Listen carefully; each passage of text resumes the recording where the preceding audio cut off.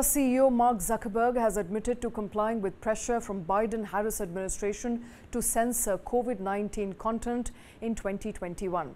Now, House Judiciary Chairman Jim Jordan released screenshots of a letter where Zuckerberg expressed regrets over removing coronavirus-related posts, including humor and satire, due to White House's pressure.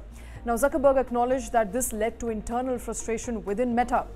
The House Judiciary Committee highlighted Zuckerberg's admission on X, formerly Twitter, with Jordan amplifying the message.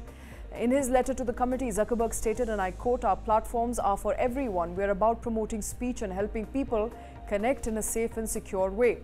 He also emphasized that Meta would not repeat the same mistakes today, expressing regret for not being more vocal against government's pressure. The Biden-Harris administration has not yet responded to Zuckerberg's statement.